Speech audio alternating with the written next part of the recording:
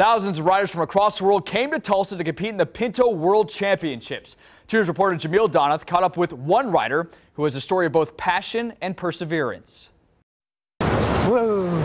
Linda Lewis and her horse Stella are prepping for their next competition. The Floridian rider is one of thousands who have trotted to Tulsa for the Pinto World Championships. And at the age of 66, she's also the second oldest rider here. As long as my health lets me, I think I'll keep doing it for a long time. Linda didn't get her first horse until she was 35. My husband bought me my first horse as a surprise for our 10th anniversary. And with 30 years of showing under her belt, she's had her fair share of relationships, as many as 8 horses.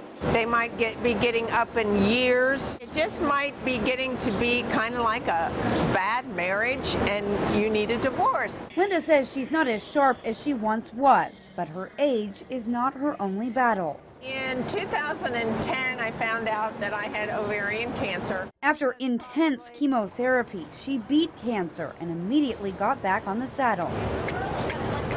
Then it came back, twice. I finished 25 rounds of radiation in 5 weeks of low-dose chemotherapy. But this time, she's not letting cancer keep her from the arena. That just made me so happy that I could make it.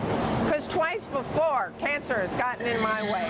In fact, the cancer survivor says she owes her life to her hobby and horses. You have to have something you want to live for. A passion for life and pintos. Jamil Donath, 2 News works for you. And a big congratulations to Linda tonight, who took first and second in her events today.